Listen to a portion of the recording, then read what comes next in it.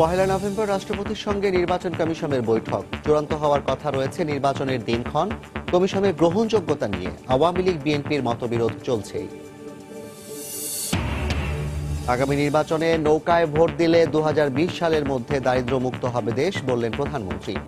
সরকারের ধারাবাহিকতা থাকায় উন্নয়ন দৃশ্যমান। এবং বেগম জিয়াকে ছাড়াই নির্বাচনে যেতে চান বিএনপির কোন নেতা, বলছেন পরিস্থিতি বিবেচনায় পরবর্তী পদক্ষেপ। কৌশলগত কারণে সিদ্ধান্ত ইতিবাচক, বলছেন বিশ্লেষকরা।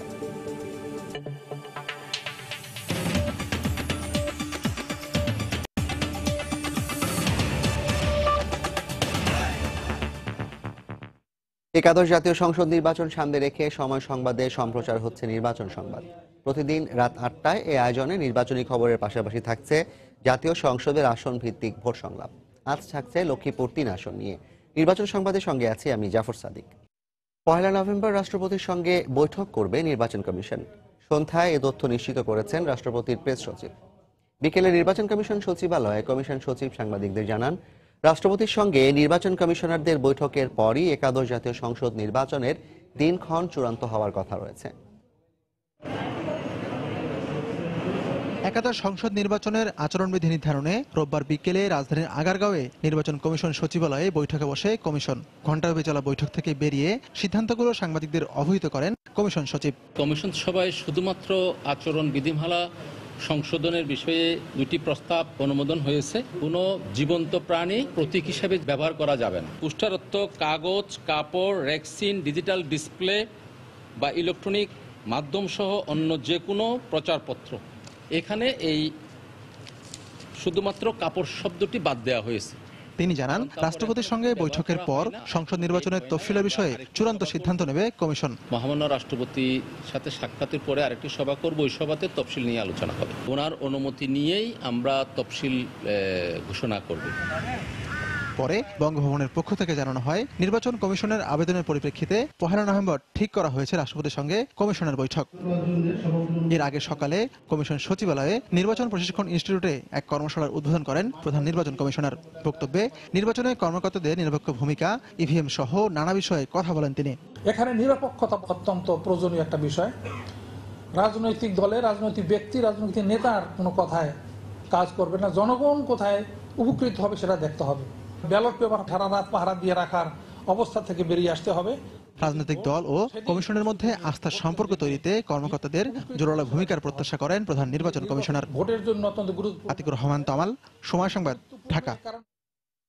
নির্বাচন কমিশনের মতবিরোধে আগামী নির্বাচনে কোনো প্রভাব পড়বে না বলে মনে করে আওয়ামী লীগ। তবে বিএনপি বলছে, নিজেদের ফায়দা লুটতেই নির্বাচন কমিশনকে চাপে রেখে কাজ করাচ্ছে সরকার। এদিকে একজন কমিশনারের আচরণে জটিলতা সৃষ্টি না হলেও বিভ্রান্তি ছড়ানোর সুযোগ রয়ে যায় বলে মনে করছেন সাবেক নির্বাচন কমিশনার সোহুল হোসেন। তবে কমিশনের ঐক্য জরুরি বলে মনে করেন তিনি। জাতীয় সংসদ নির্বাচনের দিনক্ষণ যখন চূড়ান্ত হওয়ার পথে, তখন পরপর 3টি সভায় কমিশনার মাহবুব তালুকদারের নোট ডিসেন্ট দেওয়া ও সভা বর্জনের ঘটনায় আলোচনায় নির্বাচন কমিশন। যদিও তার প্রস্তাবনাকে সংবিধানের সাথে সাংঘর্ষিক বলে আখ্যা দিচ্ছেন অন্য নির্বাচন কমিশনাররা। এ অবস্থায় সাংবিধানিক এই সংস্থাটির জন্য আগামী নির্বাচন পরিচালনা কেমন হবে তা নিয়ে সরব এখন সব মহল। রোববার রাজধানীতে এক সেমিনার শেষে সাংবাদিকদের প্রশ্নের জবাবে আওয়ামী লীগ সাধারণ সম্পাদক বলেন, একজনের ভিন্ন মতে সৃষ্টি হবে না দ্বিধা বিভক্তির। অন্যদিকে নির্বাচনের আগ মুহূর্তে মাহবুব তালুকদারের যুক্তরাষ্ট্রে যাওয়ার বিষয়টিকে রহস্যজনক বলে মনে করে বিএনপি।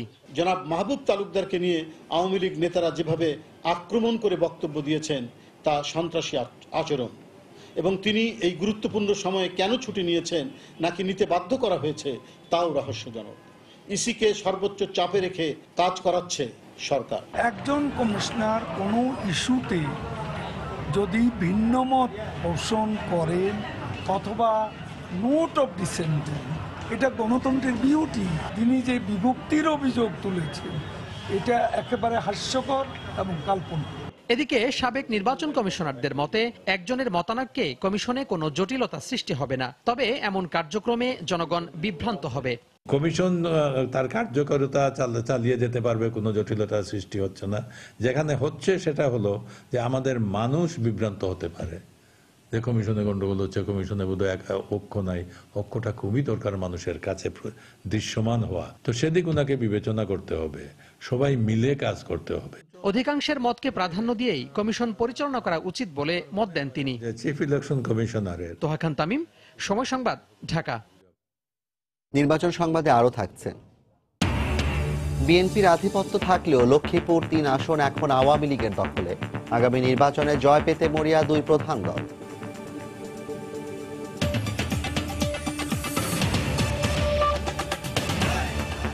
প্রধানমন্ত্রী শেখ হাসিনা বলেছেন, আগামী নির্বাচনে নৌকায় ভোট দিলে ২০২০ সালের মধ্যে দেশ দারিদ্র্যমুক্ত হবে।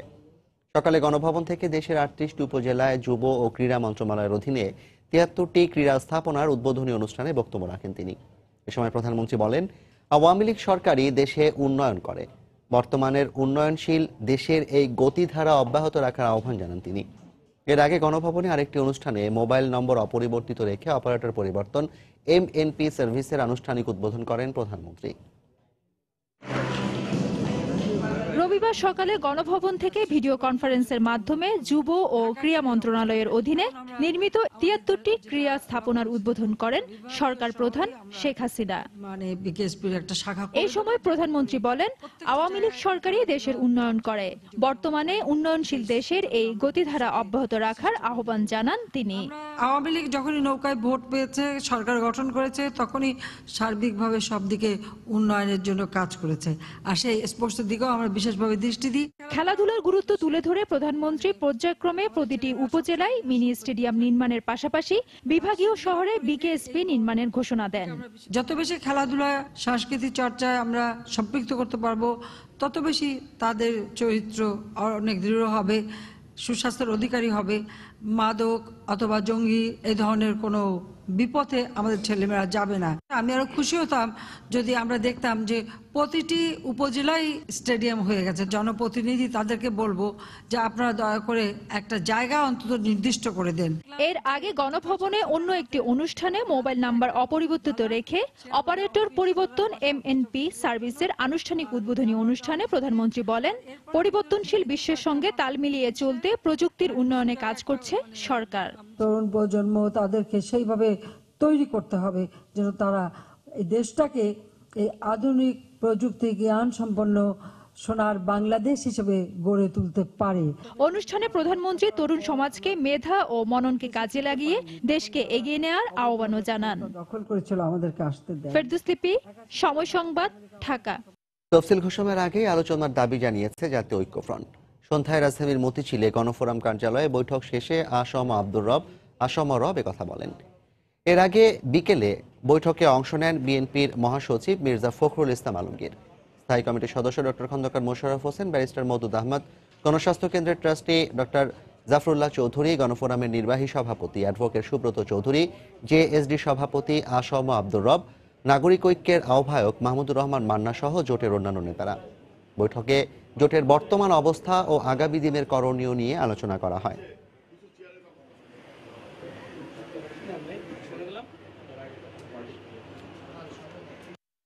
কোন স্বৈরাচারী আচরণের কাছে আমরা মাথা নত করবো না। জাতীয় ঐক্যফ্রন্ট এটা বুঝতে পেরে আজকে আমাদেরকে অনুমতি দিয়েছে, তার জন্য সরকারকে ধন্যবাদ। সরকারের কাছে আমাদের সাধ্য বা দাবি দিয়ে এইটা সাংবাদিক সম্মেলনের মাধ্যমে আমরা এসে দাবিনামাটা দিয়ে আপনাদের কাছে আমরা জানাবো যে সরকারকে আমরা চূড়ান্তভাবে আমাদের দাবি শিডিউল ঘোষণার পূর্বে আমাদের সাথে বৈঠক করার জন্য, আমরা যারা অংশী, আমরা যারা শরিক, আমরা যারা নির্বাচন করতে চাই, আমাদের সাথে আলাপ আলোচনা যেন শিডিউল ঘোষণা না করা হয়, সেজন্য আমাদের সাধ্য বা দাবি আমরা সরকারি দল এবং সরকারের কাছে তুলে ধরব। রাজনৈতিকভাবে পরিত্যক্ত নেতাদের ভাড়া করে বিএনপি পার পাবে না বলে মন্তব্য করেছেন আওয়ামী লীগের প্রচার ও প্রকাশনা সম্পাদক ডক্টর হাসান মাহমুদ। বিকেলে বঙ্গবন্ধু এভিনিউতে ঢাকা মহানগর আওয়ামী লীগ আয়োজিত এক অনুষ্ঠানে যোগ দিয়ে একথা বলেন তিনি। বঙ্গবন্ধুর মন্ত্রিপরিষদের একজন সদস্যের স্বাধীনতা বিরোধীদের সঙ্গে জোট বাঁধা দুঃখজনক বলে মন্তব্য করেন তিনি। বিএনপি যাদের ভাড়া করেছে ডক্টর কামাল হোসেন, মাহমুদুর রহমান মান্না আর আসম রব, আমাদের দেশে বলে না যে বেল চলে গেছে, এগুলো রাজনীতিতে এরা পরিত্যক্ত, ওনাদের গলার আওয়াজ বড়। আশেপাশে কোনো লোকজন নাই। আজকে এই নেতাদের ভাড়া করে বিএনপি পার পাবে না। বেগম জিয়া ছাড়া নির্বাচন নয়, এতদিন এমন অনড় অবস্থানে থাকলেও এই ইস্যুতে এবার কিছুটা নমনীয় বিএনপির কোনো নেতা। তারা বলছেন সবকিছু নির্ভর করছে রাজনৈতিক পরিস্থিতির ওপর। ক্ষমতাসীন দলের নেতারা বলছেন নির্বাচনে আসা ছাড়া বিএনপির অন্য কোনো বিকল্প নেই। এদিকে রাজনৈতিক বিশ্লেষকরা বলছেন নির্বাচনে অংশ নিয়ে সংসদে থাকলে দাবি আদায়ে সুবিধাজনক অবস্থানে থাকবে বিএনপি। আহমেদ সালেহিনের রিপোর্ট। একাদশ জাতীয় সংসদ নির্বাচনে অংশ নিতে বিএনপি বা নবগঠিত জাতীয় ঐক্য ফ্রন্টের দাবিগুলোর প্রথম শর্তই ছিল দুর্নীতির মামলায় দণ্ডিত কারাবন্দী বেগম জিয়ার মুক্তি। 7 দফা দাবি এবং লক্ষ্যগুলো ঠিক সেই মুহূর্তেই তফসিল ঘোষণার কয়েকদিন আগে জিয়া চ্যারিটেবল ট্রাস্ট দুর্নীতির মামলায় রায় হতে যাচ্ছে। এমন প্রেক্ষাপটে বেগম জিয়াকে ছাড়া নির্বাচনে অংশ নেয়ার বিষয়ে বিএনপি এখনো অনড় কিনা এমন প্রশ্ন ছিল দলটির এই শীর্ষ নেতার কাছে। সেটা এই মুহূর্তে কি করে বলবো? এটা তো মাঠের উপর নির্ভর করবে, জনগণের উপরে নির্ভর করবে, দেশের রাজনৈতিক পরিস্থিতির উপর নির্ভর করবে। আজকে পরিস্থিতি একরকম আছে, এক সপ্তাহ পরে এই পরিস্থিতি সম্পূর্ণ ভিন্ন হতে পারে। রাজনীতি কেউ ভবিষ্যৎবাণী করার তো কোনো সুযোগ নেই। It's a dynamic thing, it's very dynamic, গতিশীল। যে কোনো সময়ে যে কোনো ধরনের পরিবর্তন হতে পারে।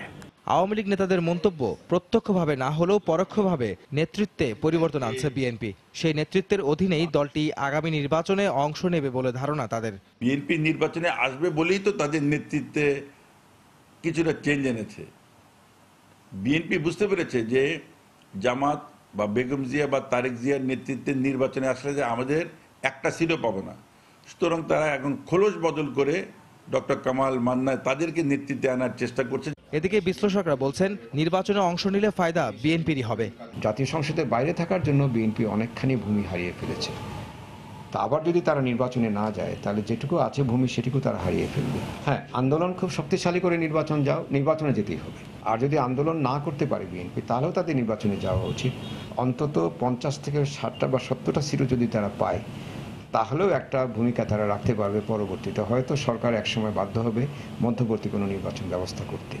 পরিস্থিতি যাই হোক, দেশের স্থিতিশীলতা রক্ষার্থে সব রাজনৈতিক দলগুলোকে ভূমিকা রাখার পরামর্শ রাজনৈতিক বিশ্লেষকদের। আহমেদ সালেহিন, সময় সংবাদ, ঢাকা। নির্বাচন সংবাদে আরও থাকছে। নভেম্বরের প্রথম সপ্তাহে তফসিল ঘোষণার খবরে দেশের সংসদীয় আসনগুলোতে বেড়েছে নির্বাচনী তৎপরতা। হিসেব নিকেশে ব্যস্ত ভোটাররা।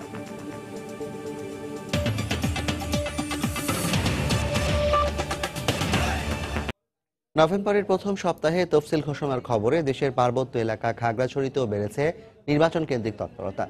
সাধারণ ভোটাররাও কষছেন নানা হিসেব নিকেশ। এ পার্বত্য এলাকার মানুষের ভোট ভাবনা জেনেছেন রিপোর্টার মাহমুদ রাকিব। হ্যাঁ, আপনাকে ধন্যবাদ। আজ আমরা আছি মূলত পার্বত্য চট্টগ্রাম এলাকার খাগড়াছড়ি জেলা নিয়ে যে আসনটি গঠিত সেই আসনে এখানকার নির্বাচনী খবর জানাতে। আপনি জানেন যে ইতিমধ্যে একাদশ জাতীয় সংসদ নির্বাচনকে সামনে রেখে এই খাগড়াছড়িতেও কিন্তু নির্বাচনী হাওয়া লেগেছে। এখানকার যারা প্রার্থী রয়েছেন আওয়ামী লীগ, বিএনপি সহ এখানকার আঞ্চলিক সংগঠনেরও বেশ কিছু প্রার্থী রয়েছেন, তারাও কিন্তু ইতিমধ্যেই যার যার অবস্থান থেকে মাঠে কাজ শুরু করেছেন আগামী নির্বাচনকে সামনে রেখে। তো সেসব বিষয় নিয়ে আগামী নির্বাচন নিয়ে এখানকার ভোটারদের ভাবনা বা প্রার্থীরা কে কি কাজ করছেন এসব বিষয় নিয়ে কথা বলতে আজ আমাদের সাথে আছেন খাগড়াছড়ি জেলা আওয়ামী লীগের সহসভাপতি কল্যাণ মিত্র বড়ুয়া। আমার সঙ্গে আছেন খাগড়াছড়ি জেলা বিএনপির সহসভাপতি প্রবীণ চন্দ্র চাকমা এবং আছেন খাগড়াছড়ির লেখক ও গবেষক জনাব প্রবাংশু ত্রিপুরা। আপনাদের সবাইকেই স্বাগতম।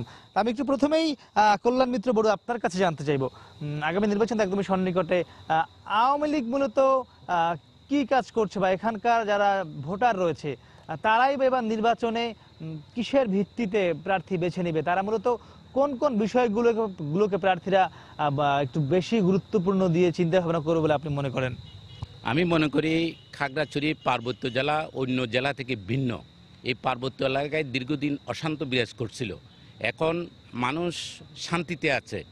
এই সরকারের আমলে শান্তিতে আছে, ওই কারণে এই শান্তির কারণে আওয়ামী লীগকে ভোট দেবে। আর উন্নয়ন যদি বলতে যাই, প্রচুর উন্নয়ন হয়েছে। রাস্তাঘাটের উন্নয়ন হয়েছে, আমাদের প্রত্যেকটা উপজেলায় ফায়ার ব্রিগেডের উন্নয়ন হয়েছে, প্রত্যেকটা উপজেলায় স্বাস্থ্যকেন্দ্র উন্নয়ন হয়েছে, বিদ্যুতের উন্নয়ন হয়েছে। এই উন্নয়ন দেখেই মানুষ মূলত আওয়ামী লীগকে ভোট দেবে। জি, আপনাকে ধন্যবাদ। আমি একটু যাব প্রবীণ চন্দ্র চাকমা আপনার কাছে। আপনি কি মনে করেন যে এখানকার যারা ভোটার রয়েছে এবার তারা কোন বিষয়গুলোর উপর জোর দিবে ভোট দেবার আগে? সময় টিভির মাধ্যমে খাগড়াছড়ি জেলাবাসীকে ধন্যবাদ। মূলত নির্বাচনী হাওয়া এই সরকারের এখনো ওই নিরপেক্ষ নির্বাচন হয় কিনা আমরা সন্দেহে আছি। নিরপেক্ষ নির্বাচন যদি হয়, এই এলাকার লোক যেহেতু এই সরকারের আমলে এই এলাকার যে ক্ষুদ্র ক্ষুদ্র জনগোষ্ঠীগুলো আছে, এই আঞ্চলিক দলগুলোকে এই সরকারের প্ররোচনায় এখানে ভ্রাতৃঘাতী সংঘাত লেগেই আছে। তো সেজন্য এই অত্র এলাকার মানুষ শান্তি চায়। শান্তির সুবাতাস যেই আশ্বাস দিতে পারবে, যেই সরকার দিতে পারবে, সেই সরকারকেই এই এলাকার লোকে ভোটাররা গ্রহণ করবে। আমি একটু যেতে চাই প্রবাংশু ত্রিপুরা আপনার কাছে। আপনি যদি একটু বলেন যে এই এলাকার একটি পার্বত্য এলাকা, এখানকার প্রচুর আদিবাসী রয়েছে, বাঙালি রয়েছে, বিভিন্ন নৃগোষ্ঠীর মানুষ রয়েছে। আসলে এই যে বিভিন্ন শ্রেণীর ভোটার রয়েছে, এরা মূলত এবার নির্বাচনে তারা মানে মূল ফ্যাক্টর কি হতে পারে এবার নির্বাচনে প্রার্থীদের বাছার ক্ষেত্রে? এই যে বিভিন্ন শ্রেণীর মানুষ রয়েছে, এরা আপনি কি মনে করেন কোন কোন বিষয়গুলোর উপর গুরুত্ব দিতে পারে মানুষ, ভোটাররা? দেখুন, পার্বত্য অঞ্চল এখন কিন্তু উন্নয়ন অগ্রগতিতে বহুদূর বিস্তৃত। তো মানুষ উন্নয়ন চায়, মানুষ শান্তি চায়। আমার মনে হয় পার্বত্য অঞ্চলে জনগণ যারা ভোটার আছেন এখানে, তারা ইতিমধ্যেই বিবেচনা করে রেখেছে যে কাকে ভোট দেবেন।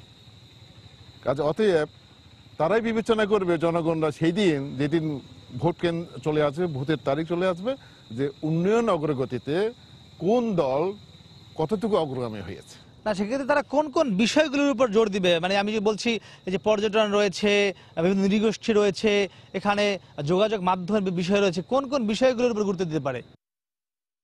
আমাদের এখানকার উন্নয়ন তো আমি আগেই বলেছিলাম যে উন্নয়ন অগ্রগতিতে বহুগুণে বিস্তৃত হয়েছে। আমাদের এখানকার যোগাযোগ, স্বাস্থ্য, শিক্ষা সর্বক্ষেত্রে কিন্তু পার্বত্য অঞ্চল আগে থেকে কিন্তু আস্তে আস্তে ধীরে ধীরে উন্নয়নের দিকে এগিয়ে যাচ্ছে।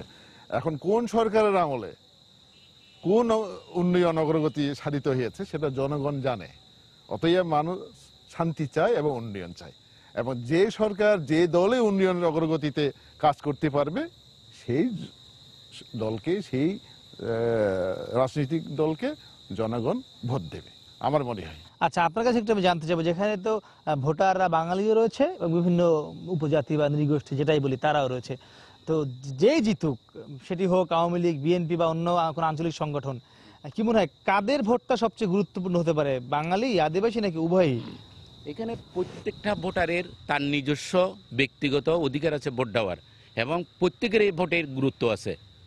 বাঙালি বলেন, উপজাতি বলেন, ক্ষুদ্র নৃগোষ্ঠী বলেন, যাই বলেন না কেন, ভোটারের প্রত্যেকটা ভোটারের ভোটকে আমরা মূল্যায়ন করি, এবং প্রত্যেকটা ভোটারেই আমি মনে করি প্রত্যেকটা বিষয় চিন্তা করে এই পার্বত্য এলাকার শান্তি শৃঙ্খলা, উন্নয়ন এবং উন্নয়নের অগ্রগতি সব কিছু চিন্তা করে প্রত্যেকটা ভোটারেই আমাদেরকে ভোট দেবে। সেটা সবাই গুরুত্বপূর্ণ, সবাই গুরুত্বপূর্ণ। আচ্ছা, আপনি কি মনে করছেন মানে মূল ফ্যাক্টর হতে পারে কোন ভোটাররা, বাঙালি, আদিবাসী নাকি সব উভয়ই হতে পারে? এখানকার ভোটার প্রায় আদিবাসী আর বাঙালির মধ্যে প্রায় সমান সমান। তো সকলের উদ্দেশ্য এই পার্বত্য অঞ্চলের শান্তি। এই সরকার, এই আওয়ামী লীগ সরকার আসার পর থেকে এখানে উন্নয়নের কথা বলছে, কিন্তু পার্বত্য অঞ্চলে 2001 সাল থেকে 2006 সালে যে রাস্তাঘাটগুলো করা হয়েছিল এইগুলো এখনো পর্যন্ত মেরামত হয়নি প্রত্যন্ত অঞ্চলে। তো উন্নয়নের ছোঁয়া তারা যদিও বলে, তো মানুষের মূল ভোটারের টার্গেটটা হচ্ছে যে সরকার সাম্প্রদায়িক সম্প্রীতি রক্ষা করে এই পার্বত্য অঞ্চলের শাসন ব্যবস্থা যার প্রত্যেক জাতিসত্তার অধিকার দিয়ে সুখ শান্তি দিয়েই যে সরকার পরিচালনা করতে পারে ওই সরকারকেই এই এলাকার লোকে বেছে নেবে। আমরা সাম্প্রদায়িক সম্প্রীতির জন্য ওয়াদের ভূঁইয়ার নেতৃত্বে আমরা ঐক্যবদ্ধ, আমরা সাম্প্রদায়িক সম্প্রীতির জন্য কাজ করে যাচ্ছি। আমি মনে করি বিএনপিকে এই এলাকার লোক বিপুল ভোট দেবে। পূর্বাংশ বড়ুয়া, আপনার কাছে আমি একটু আসবো।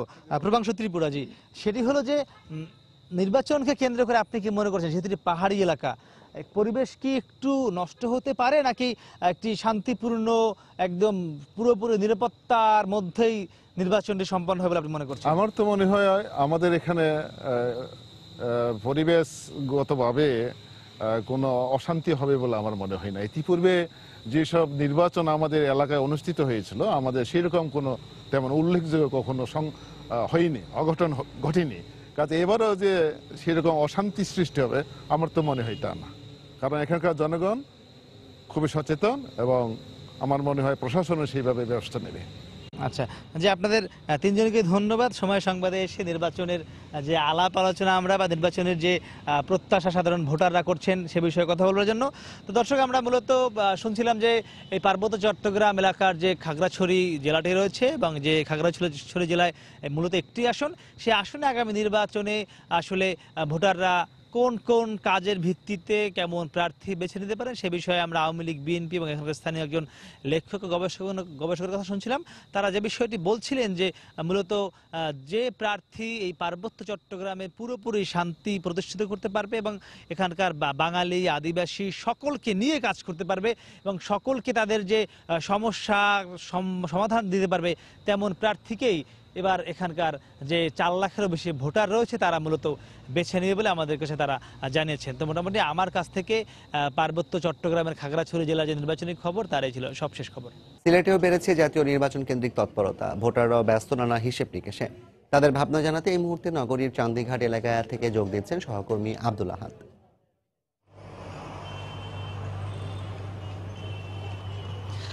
হ্যাঁ জাফর, আজকে নির্বাচনী ভাবনা নিয়ে কথা বলবো। আমার সঙ্গে আছেন দুজন অতিথি। আমার ডানে দেখতে পাচ্ছেন সিলেটের নর্থ ইস্ট ইউনিভার্সিটির সহকারী অধ্যাপক ফাতেমা রশিদ সাবা এবং আমার বামে দেখতে পাচ্ছেন আমিনুল ইসলাম ডেনি। তিনি লন্ডনের একটি টিভি চ্যানেল আয়ন টেলিভিশনের সিলেটের ব্যুরো প্রধান এবং তিনি প্রবাসীও। শুরুতে আপনার সঙ্গে কথা বলছি, আপনারা যারা প্রবাসী এবার ভোটের আগে দেশে এসেছেন, আসলে কি কারণে আপনাদের এত ইন্টারেস্ট যে দেশের প্রতি? Thank you for having me. আমাদের ইন্টারেস্ট হচ্ছে আসলে আমরা প্রবাসে অনেক দিন ধরে আছি। এখন ইলেকশন যখন হয় আসলে সিলেট শহরটা হচ্ছে একটা নির্বাচন উৎফুল্লতার মধ্যে নির্বাচন হয়। সেই তাগিদে যখন ইলেকশনের সময় আসে তখন আমরা আসি দেশে, বন্ধু বান্ধব নিয়ে একটু হই হুল্লোড় করে নিই, সুন্দর একটা নির্বাচনী প্রত্যাশা নিয়ে আমরা আসি। আচ্ছা, আপনার প্রত্যাশার খবর আমি জানবো আবারও। সাবা, যে নির্বাচন সামনে, আপনি নারী সমাজের প্রতিনিধি হিসেবে আপনার চাওয়া পাওয়াটা কি থাকবে? আচ্ছা, অবশ্যই আমি চাইবো যে একজন নারী হিসেবে যেন সমাজে সুস্থভাবে বিকশিত হতে পারি এবং রাস্তায় যখন চলাফেরা করে নির্দ্বিধায় নির্বিঘ্নে যেন পথ চলতে পারি সেইটা চাইবো। এবং সেই সাথে যেহেতু আমি একজন শিক্ষিকা, শিক্ষার সাথে জড়িত, সেজন্য আমার ইচ্ছা থাকবে যে যিনি এখানে প্রতিনিধি হয়ে আসেন না কেন তিনি এমন ব্যবস্থা করবেন যাতে এখন যে সমস্যাগুলো আছে এখানে বা সিলেটের শিক্ষা নিয়ে যে সমস্যাটা আছে সেটা যেন দূর করা সম্ভব হয়। আমি যদি উদাহরণ হিসেবে বলি, যেমন আমাদের এখানে একটা ইঞ্জিনিয়ারিং কলেজ আছে, সরকারি ইঞ্জিনিয়ারিং কলেজ। আমরা যখন এটা হয়েছিল তখন আমরা সবাই আশা করেছিলাম খুব শীঘ্রই হয়তো সেটা বিশ্ববিদ্যালয়ে পরিণত হবে, কিন্তু অনেক বছর হয়ে যাওয়ার পরেও এখনও কিন্তু আসলে সেটা বিশ্ববিদ্যালয়ে পরিণত হয়নি। তাই আমি আশা করব যিনি জনপ্রতিনিধি হয়ে আসেন না কেন উনি কুয়েট কিংবা রুয়েটের মতো একটা পূর্ণাঙ্গ বিশ্ববিদ্যালয়ে রূপ দেবেন এই কলেজটিকে। নিশ্চয়ই আপনার প্রত্যাশা পূর্ণ হবে। আপনি বলছিলেন যে আপনারা আসেন দেশে, তো আপনি কেমন নির্বাচন চাচ্ছেন? আপনারা আসলে সুষ্ঠু এবং ফেয়ার ইলেকশন যেটা আমরা বলে থাকি, আসলে সেই ধরনের প্রত্যাশা প্রত্যেক প্রবাসী বাংলাদেশি যারা আছে আমাদের, এবং সেই নিয়ে যাতে একটা সুন্দর একটা পরিবেশে একটা নির্বাচন হতে, তার সাথে আমি যোগ করব যে আসলে আমাদের জনপ্রতিনিধি দেওয়ার ক্ষেত্রে আর কি যে নমিনেশনটা দেয়া হয়, আমার খুবই অনুরোধ থাকবে যে সে যেই পার্টি হোক না কেন, বিএনপি, আওয়ামী লীগ, জামাত বা জাতীয় পার্টি যেই হোক, তারা যাতে এই ধরনের জনপ্রতিনিধিকে নমিনেশন দেন যারা আসলে জনপ্রতিনিধির যে প্রবলেমগুলো আছে, তাদের যে উন্নয়নের যে ডিমান্ড আছে ওগুলা যাতে পরিপূর্ণ করতে পারেন, এই ধরনের জনপ্রতিনিধি দেওয়া উচিত বলে আমি মনে করি, এবং আশা করছি সবার কাছে যে এইবার এই জাতীয় নির্বাচনে এইভাবে কিছু একটা ওনারা চিন্তা করবেন। তার মানে আপনাদের উন্নয়নের বিষয়টা যারা ভাববেন তাদেরকে প্রতিনিধি দেয়া হবে। আপনি সংস্কৃতির সাথেও জড়িত, আপনি সংস্কৃতি হিসেবে কি মনে করেন যে সিলেটে কতটা আপনারা কাজ করতে পারছেন? আচ্ছা, যদিও আমরা বিগত কয়েক বছর ধরে দেখছি উত্তর উন্নতি হচ্ছে, তারপরেও আমি চাইবো সিলেটে যেন একটা জাতীয় মানের মঞ্চ নাটক প্রদর্শনীর জন্য একটা স্টেজ নির্মাণ করা হয়, যেখানে আমরা দেশের এবং দেশের বাইরে ভালো ভালো যে নাটক যেগুলো আছে সেগুলো প্রদর্শন করতে পারবো। সেই সাথে আমার আরেকটা ছোট্ট চাওয়া থাকবে, সেটা হচ্ছে সিলেটে অনেক ক্ষেত্রে দেখা যায় যে এখন যে ব্যবস্থাটা গড়ে উঠেছে চিত্ত বিনোদনের জন্য ওরকম কোনো জায়গা নেই যেখানে আমরা আমাদের পরিবার পরিজন, বাবা মা ছেলে মেয়ে সবাইকে একসাথে নিয়ে যেতে পারি। সিলেট যদিও অনেক বড় একটা শহর, কিন্তু ওখানে ভালো মানে কোনো সিনেমা হল বা বিনোদনের কোনো কেন্দ্র নেই। আমি চাইবো যদি একটা মাল্টিপ্লেক্স এখানে তৈরি করা সম্ভব হয়, এবং তার সাথে সাথে যদি একটি ভালো মানের পার্ক এখানে তৈরি করা যায় যেখানে ছোট শিশুরা যেতে পারবে। ধন্যবাদ আপনাকে। অনেক প্রবাসীরা কিন্তু দেশে আসেন, তারা ইনভেস্ট করেন। আসলে আপনাদের বিনিয়োগের কতটা পরিবেশ আছে এবং আপনারা আসলে কেন বিনিয়োগ করতে চান, কারণ ওখানেই তো আপনারা আছেন? হ্যাঁ, আমাদের আসলে ইচ্ছে আছে ইনভেস্টমেন্ট করার। আসলে আমাদের নিজস্ব অনেক প্রজেক্ট আছে ওই দেশে। আমরা যদি ওই ধরনের সিকিউরিটি পাই, তাহলে আমার মনে হয় যে আমরা যদি ইনভেস্টমেন্ট করি বাংলাদেশে, তাহলে বাংলাদেশ কিন্তু অনেক এগিয়ে যাবে। কারণ আমার জানা মতে আমরা প্রবাসীরা, সরকার কিন্তু আপনাদেরকে বিনিয়োগের পরিবেশ তৈরি করে দিচ্ছে, সিলেটে হাইটেক পার্ক হচ্ছে। জি, সেটা আমরা শুনেছি এবং শুনে খুব খুশি হয়েছি। আরেকটা জিনিস আমি সরকারকে একটা ধন্যবাদ দিতে চাই, সেটা হচ্ছে যে আমাদের কিন্তু আগে ভোটাধিকার ছিল না, তো সেই ক্ষেত্রে আমাদেরকে যে ভোটাধিকার করা হয়েছে এজন্য সরকারকে অসংখ্য ধন্যবাদ। আসলে এখন আমাদের দেশের প্রতি অন্য ধরনের একটা টান আছে যে আমরা আসলেই we are accepted as a vote, আমরা পার্টিসিপেট করতে পারবো। এবং এই কারণে আমাদের মধ্যে যে মনে করেন যে আমরা মিটিং করি পার্সোনাল ফ্রেন্ডরা মিলে বা যে সব দেশেই, আমরা কিন্তু দেশে আসার জন্য একটা আসলে চিন্তা ভাবনা করতেছি যে আমরা will do something for our country. So এটা হ্যাঁ, ইলেকশনের পরে কারণটা হচ্ছে যে আপনাদের ভোটাধিকার দেওয়া হয়েছে। সাবা, সংক্ষেপে যদি বলেন যে ভোটটা কেমন ইলেকশন চান আপনি? আমরা তো অবশ্যই চাইবো যাতে আমরা ভোটাধিকারটা সুষ্ঠুভাবে প্রয়োগ করতে পারি, সেরকম একটা নিরপেক্ষ নির্বাচন আশা করছি।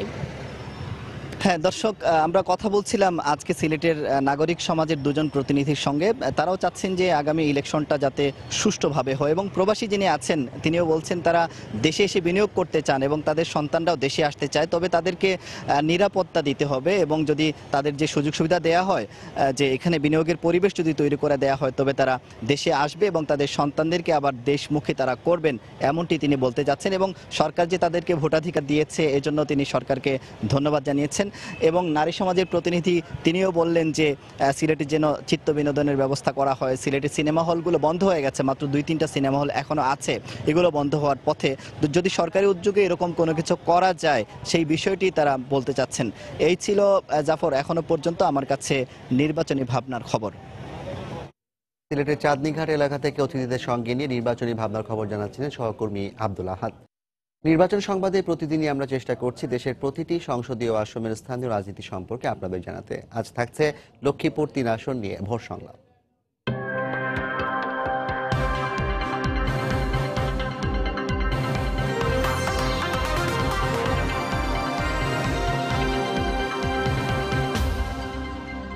দর্শক, একাদশ জাতীয় সংসদ নির্বাচন সামনে রেখে সময় সংবাদের বিশেষ আয়োজন ভোট সংলাপে আপনাদেরকে স্বাগত জানাচ্ছি। আমি কামরুজ্জামান মামুন। ভোট সংলাপে আজ আমরা কথা বলবো লক্ষ্মীপুর ৩ আসন নিয়ে। এ নিয়ে কথা বলতে আমাদের সঙ্গে উপস্থিত রয়েছেন গোলাম ফারুক পিঙ্কু, সভাপতি লক্ষ্মীপুর জেলা আওয়ামী লীগ, এবং রয়েছেন অ্যাডভোকেট হাসিবুর রহমান, সাংগঠনিক সম্পাদক লক্ষ্মীপুর জেলা বিএনপি। আপনাদের দুজনকে স্বাগত জানাচ্ছি ভোট সংলাপে। প্রথমে জনাব হাসিবুর রহমান, আপনার কাছে জানতে চাই, আগামী আসন্ন যে সংসদ নির্বাচন, এই সংসদ নির্বাচন সামনে রেখে লক্ষ্মীপুর ৩-এ কি ধরনের দলীয় প্রস্তুতি রয়েছে আপনাদের? আমরা যে কোনো সময় যে কোনো মুহূর্তে যে কোনো নির্বাচনের জন্য প্রস্তুত রয়েছি। তবে আমাদের বক্তব্য একটাই, সেই নির্বাচন হতে হবে একটা লেভেল প্লেইং ফিল্ডের মধ্য দিয়ে, একটা নিরপেক্ষ সরকারের মধ্য দিয়ে, যেখানে আপনাদের দলের প্রস্তুতিটা কি ধরনের রয়েছে? আমাদের দলের সামগ্রিক প্রস্তুতি রয়েছে। আমাদের দল থেকে ইতিপূর্বে যতবারই আমাদের দল থেকে যাকে নমিনেশন দিয়েছেন তিনি বিজয়ী হয়েছেন। আগামী নির্বাচনেও যাকেই দল নমিনেশন দিবে তিনি বিজয়ী হবেন ইনশাল্লাহ। আমাদের সেই সাংগঠনিক প্রস্তুতি তৃণমূল পর্যন্ত আমাদের রয়েছে। এই আসন্ন জাতীয় সংসদ নির্বাচন সামনে রেখে আওয়ামী লীগ থেকে লক্ষ্মীপুর ৩-এ আপনাদের কি ধরনের প্রস্তুতি রয়েছে? আমরা ধরেন, আমি জেলা আওয়ামী লীগের সভাপতি হওয়ার পর থেকে আমরা দলকে সুসংগঠিত করার জন্য আমরা তৃণমূল পর্যায়ে অনেক কাজ করেছি, এবং আমাদের লক্ষ্মীপুর জেলাতে টোটাল 58টা ইউনিয়ন। যেহেতু আমি জেলার প্রেসিডেন্ট, আমার দায়িত্ব পুরো জেলাটিকে সুসংগঠিত করা। 58টা ইউনিয়নে আমরা যথেষ্ট পথসভা করেছি, উঠান বৈঠক করেছি, জনসভা করেছি, কেন্দ্রীয় নেতৃবৃন্দুর মাধ্যমে আমরা সভা করেছি, এবং আমরা অতীতে আমাদের স্থানীয় সরকার নির্বাচনে আমাদের এই সাংগঠনিক শক্তি বাড়ার কারণে স্থানীয় নির্বাচনে আমাদের 52টা ইউনিয়ন নির্বাচন হয়েছে। তার মধ্যে আমরা 51টা ইউনিয়ন আমরা জিতেছি, এবং 4টা পৌর নির্বাচন হয়েছে, পৌরসভার মেয়র, 4টা পৌরসভা আমরা জিতেছি। আমরা আশাবাদী আমরা ইনশাল্লাহ আগামী নির্বাচনে লক্ষ্মীপুর সদর 3 আসন থেকে আমরা বাংলাদেশ আওয়ামী লীগের নৌকা প্রতীক নিয়ে যে আসে আমরা জিততে পারবো। দলের মধ্যে কোনো প্রার্থিতার জট রয়েছে কিনা বা একাধিক প্রার্থী হওয়ার সম্ভাবনা আছে কিনা? থাকলে সেটা সমাধান কিভাবে? আমাদের বড় দল একাধিক প্রার্থী থাকতেই পারে, স্বাভাবিক থাকবেই, আমাদের একাধিক প্রার্থী থাকবেই। আমরা নমিনেশন হয়ে গেলে আমাদের আর কোনো মতানৈক্য থাকবে না। প্রার্থিতার জট কি আপনাদের এই লক্ষ্মীপুর 3-এ রয়েছে কিনা, এবং জট থাকলে সেটার সমাধানের উপায় কি? বিএনপি একটি বড় দল, ইতিপূর্বে 5টি সংসদ নির্বাচনে বিএনপি প্রার্থীরা এখানে বিজয়ী হয়েছে। সেই দলে একাধিক প্রার্থী থাকতেই পারে, কিন্তু দল যাকে মনোনয়ন দিবেন আমরা তার ইলেকশন করব। আর জোটের বিষয়ে কেন্দ্র সিদ্ধান্ত নেবেন, কেন্দ্র যেভাবে আমাদেরকে সিদ্ধান্ত দিবেন জেলা বিএনপি সেভাবেই চলবে। নারী ভোটারদের বা নতুন ভোটারদের সমর্থন আদায়ে আপনারা কি কি পদক্ষেপ নিয়েছেন? আমরা মাঠে ময়দানে কাজ করতে পারি না সাংগঠনিকভাবে। একদিকে প্রশাসনিক বাধা, আর একদিকে সরকার দলের ভাইদের বাধা। এই বাধাকে উপেক্ষা করে আমরা তৃণমূল পর্যায়ে আমাদের গণসংযোগ আমরা অব্যাহত রেখেছি। কারণ আমরা আগেও বলেছি আমাদের দল অনেক বড় দল, আমাদের প্রত্যেক থানায় কমিটি রয়েছে, আমাদের প্রত্যেক ইউনিয়নে মূল দল এবং অঙ্গ সংগঠনগুলোর কমিটি রয়েছে, প্রত্যেক ওয়ার্ডে আমাদের মূল দল এবং অঙ্গ সংগঠনের কমিটি রয়েছে। আমাদের তৃণমূল পর্যন্ত আমাদের যোগাযোগ কিন্তু অব্যাহত রয়েছে। আর মানুষের মনে বিএনপি ঠাঁই করে নিয়েছে স্থায়ীভাবে লক্ষ্মীপুরে। আমাদের নেত্রী, দেশনেত্রী বেগম খালেদা জিয়াকে বর্তমানে কারারুদ্ধ করে রাখা হয়েছে আপনারা জানেন, এবং অন্যায়ভাবে তাকে আটকে রাখা হয়েছে। বিচার ব্যবস্থায় আমরা ওনার কোনো ন্যায় বিচার পাচ্ছি না। এই ন্যায় বিচার না পাওয়াটা মানুষের মনের মধ্যে বেগম জিয়ার জন্য, বিএনপির জন্য, ধানের শীষের জন্য আরও সাপে বর হয়েছে বলে আমরা মনে করি। আমাদের জনপ্রিয়তা বেড়েছে, দলের জনপ্রিয়তা বেড়েছে, নেত্রীর জনপ্রিয়তা বেড়েছে।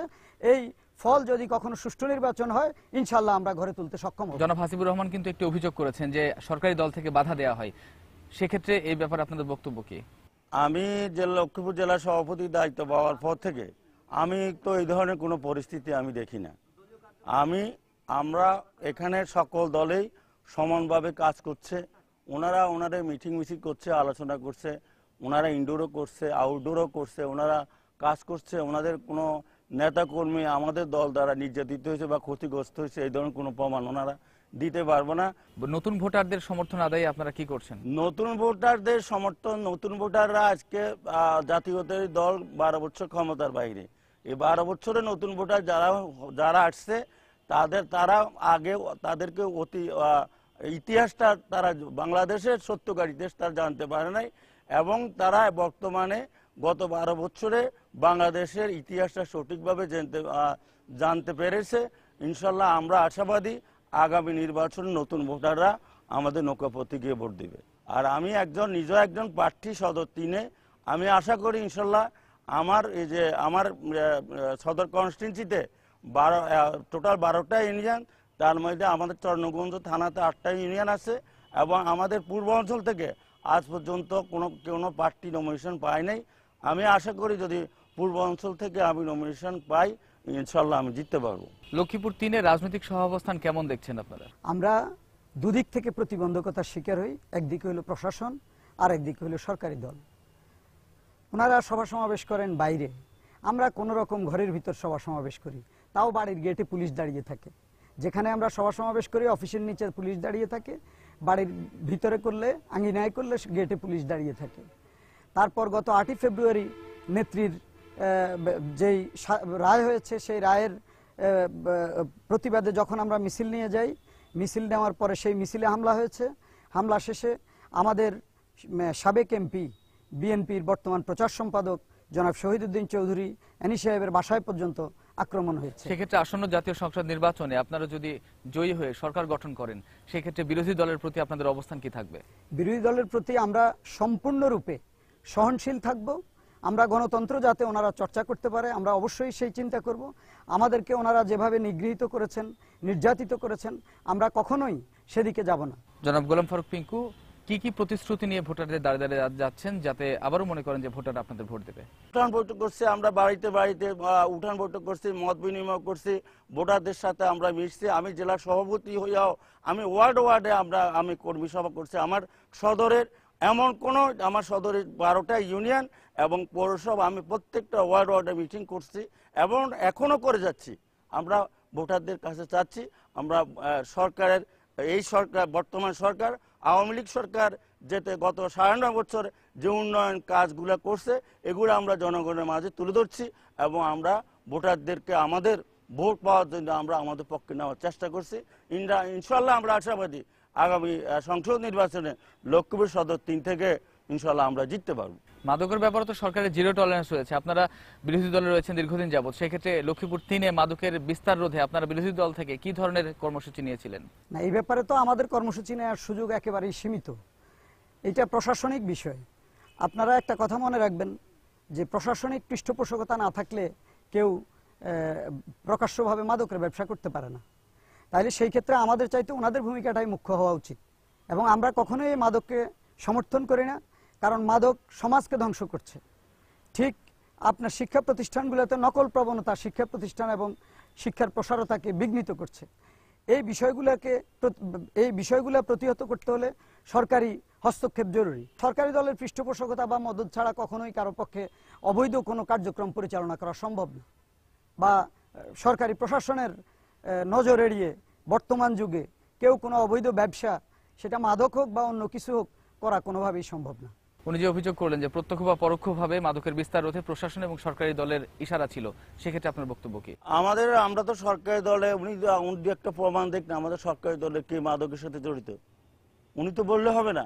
আমরা মাদকের ব্যাপারে আমাদের সরকার যেরকম জিরো টলারেন্স, আমরা জেলা আওয়ামী লীগের পক্ষ থেকে আমার জেলা আওয়ামী লীগের সভাপতি সাধারণ সম্পাদক সহ আমাদের জেলা আওয়ামী লীগের সকল নেতৃবৃন্দ আমরা মাদকের ব্যাপারে জিরো টলারেন্স। আমরা কখনো আমাদের সব জায়গাতে আমরা পথসভা করি, জনসভা করি, আমরা মাদক বিরুদ্ধে বক্তব্য রাখি। আমরা কখনো মাদক ব্যবসা আমরা কোনো সমর্থন করি না, বা আমরা কোনো মাদক যারা ব্যবসা করে আমরা তাদেরকে কখনো আশ্রয় প্রশ্রয় দিই না। আমরা মাদক ব্যবসায়ী সে যে হোক, সরকারি দল হোক আর বিরোধী দল হোক, আমরা প্রশাসনকে বলছি তার বিরুদ্ধে কঠোর ব্যবস্থা নেওয়ার জন্য আইন অনুযায়ী। আমরা কখনো মাদককে আমরা প্রশ্রয় দিই না।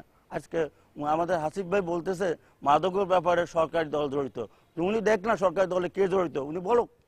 জনাব গোলাম ফারুক পিঙ্কু এবং জনাব হাসিবুর রহমান, আপনাদের দুজনকে ধন্যবাদ জানিয়ে শেষ করছি লক্ষ্মীপুর 3 আসনের ভোট সংলাপ।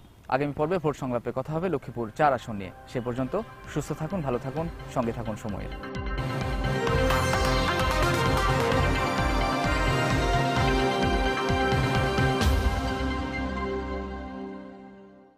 দেখছিলেন ভোট সংলাপ। এই পর্যায়ে শিরোনামগুলো জানিয়ে দিচ্ছি আরেকবার। 1 নভেম্বর রাষ্ট্রপতির সঙ্গে নির্বাচন কমিশনের বৈঠক, চূড়ান্ত হওয়ার কথা নির্বাচনের দিনক্ষণ। কমিশনের গ্রহণযোগ্যতা নিয়ে আওয়ামী লীগ বিএনপির মতবিরোধ চলছে। আগামী নির্বাচনে নৌকায় ভোট দিলে 2020 সালের মধ্যে দারিদ্র্যমুক্ত হবে দেশ, বললেন প্রধানমন্ত্রী। সরকারের ধারাবাহিকতা থাকায় উন্নয়ন দৃশ্যমান। এবং বেগম জিয়াকে ছাড়াই নির্বাচনে যেতে চান বিএনপির কোনো নেতা, বলছেন পরিস্থিতি বিবেচনায় পরবর্তী পদক্ষেপ, কৌশলগত কারণে সিদ্ধান্ত ইতিবাচক, বলছেন বিশ্লেষকরা। এই ছিল এখনকার মতো। যে কোনো খবর পেতে ভিজিট করুন সময়নিউজ.tv। আপনার মোবাইলে সময় সংবাদ দেখতে ও সকল খবর পেতে ডাউনলোড করুন সময় অ্যাপ। এছাড়া এই মাত্র পাওয়া খবর আপনার মোবাইলে পেতে SMS করুন *BN লিখে পাঠিয়ে দিন 16242 নম্বরে। আর সঙ্গে থাকুন সময়।